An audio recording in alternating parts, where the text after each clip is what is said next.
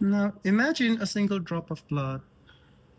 Doesn't look like much, does it? But what if I told you that within each drop, there are billions of particles called extracellular vesicles messaging between different organs within your body, including the heart?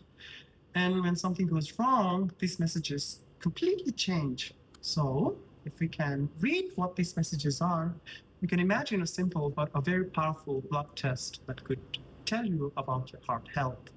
Now, you see, here's the problem. Plasma is incredibly complex and noisy. So the challenge really for us has been is to decode these messages in all of that noise.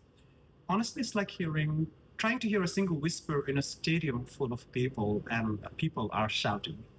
Well, I'm very happy to say that in our recent work, we've managed to purify these vesicles directly from blood, and we made some wonderful discoveries.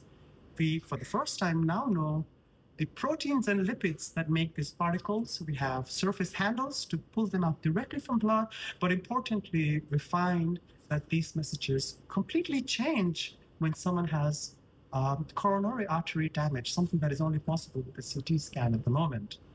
So where do we go from here? To take something like this into the clinic, we need to study thousands of people, but we are ready. We've made some wonderful AI tools that we are leveraging with high throughput pipelines. And if these signatures do hold true in a larger population, you can imagine that these little tiny vesicles can make something wonderful, a test that can detect heart disease early on. Thank you.